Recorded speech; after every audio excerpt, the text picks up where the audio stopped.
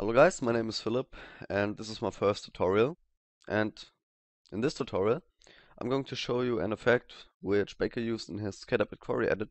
It's really cool and I just tried to recreate it, and yeah, I got a pretty nice output. So here's the effect, and as you can see there are those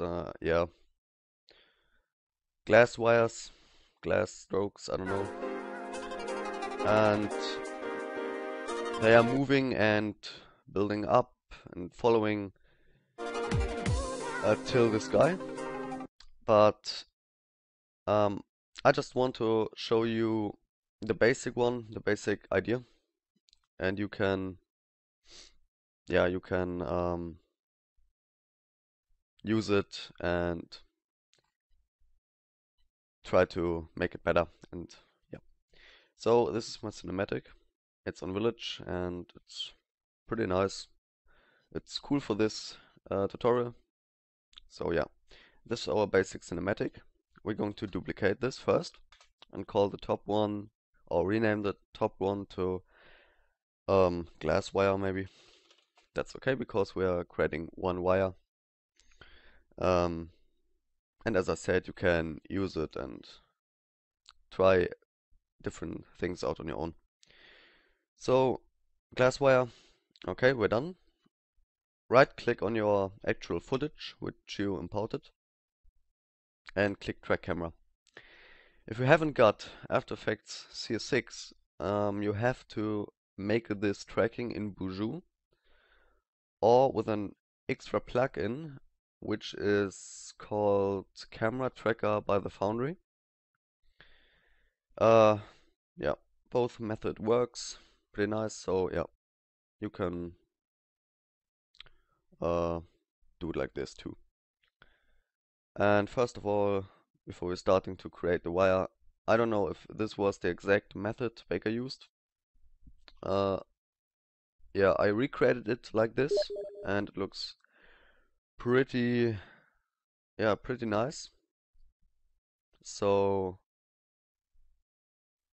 maybe it was the way he did it, I'm not sure. Yeah, so our tracking is nearly done.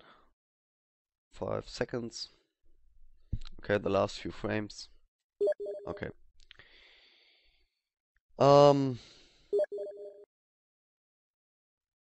Yeah, I'm just going to pause the video really quick. Okay guys, I'm back. Sorry, was my friend. Yeah. Okay, so I solved the camera and tracked the scene. So create the camera. Move the camera between these two layers, the glass wire layer and your actual tracked village layer. Make your glass wire layer 3D. And as you can see, it's tracked in 3D space and it's looking like, yeah, it scales up. Now we don't want it like this, but that's okay. Choose the stroke effect. This is the effect we use to create these lines. Put it onto your glass wire layer. Make the brush size like 3. The brush hardness at 100.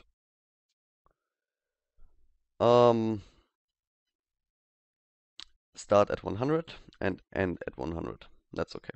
So the paint style have to be on reveal original image. And now the scene looks like it's invisible. Same thing. So now you have to create a mask. Choose this glass wire layer and create a nice mask.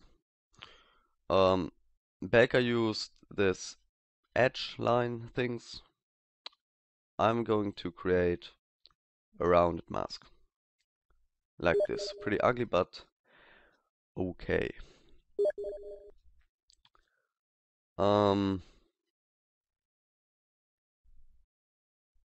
Yeah.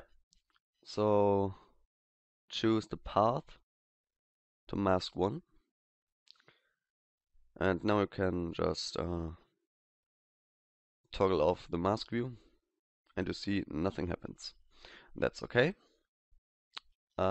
We have to animate this end keyframe thing, and you can see we got this line, and it's and it's looking like it's yeah, tracked in 3D space, and you can look through it. Now choose the magnify effect and put it above the stroke effect. Choose a magnification of maybe 110 and put the size up to 1500 for this scene. The size depends on how long you want the stroke to be, or the wire. You have to play around with this a bit. I figured out that for this scene the size 1500 is pretty close and looks really cool. So I can show you what happens if it's 10. You see, let's, for this example, let's put the magnification to 300, and you can see here's the magnification. Here is no magnification because the size is too slow or too low. And if you put up or increase your size of the magnification, you see that into the stroke the magnification builds up. So for the scene, or for the length of my stroke, the size of the magnification is pretty cool at 1500. Magnification back to 110 so that it isn't yeah, that high. 110 looks pretty cool. Maybe put the brush size down to 2. Okay, that's a bit too slow. Oh my god, why I'm saying too slow? Too low. 2,5, that's okay. So now we got our stroke, but it's there. If I take a quick RAM preview,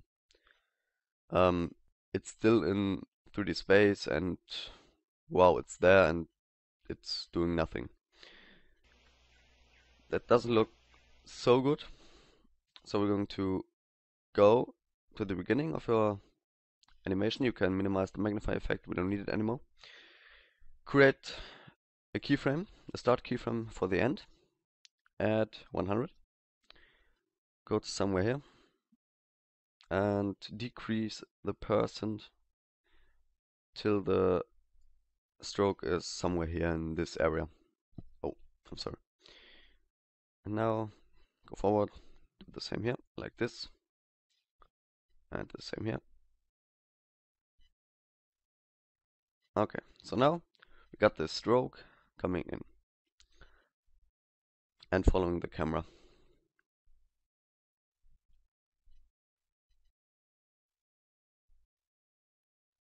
And as you can see, we got this little thing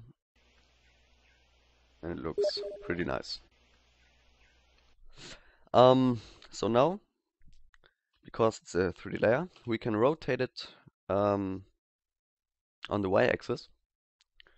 So maybe like this, increase the scale to 110 and change the position to the right, like this. So now it's following the camera to the z-axis and that looks way better. Okay, so now we have this glass wire, but it looks a bit ugly. Search up Magic Bullet Looks and put it above the magnify effect. Click Edit and choose a cinematic look, like the blockbuster thing. You can of course use your own look, but I just reinstalled Windows and I forgot to save my color corrections, so yeah, I don't want to create a new one in this tutorial, so I just use the blockbuster one. Click Finish and you see the color corrections only taking place into this stroke. And this looks pretty nice. We can see the line coming in. Just quick RAM preview this. Here we go. There's the line coming up.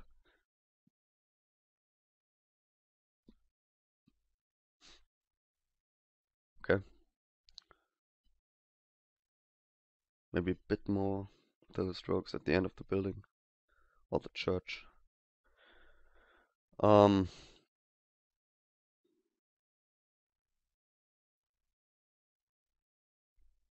yeah, okay, that should be enough.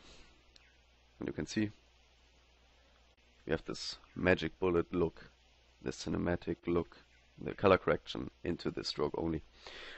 So that's the tutorial. I hope this was the way Baker did. And yeah, I also hope that it was interesting for you guys, and I hope you will watch my videos and my tutorials. So yeah, see you guys in the next tutorial. I'm Philip.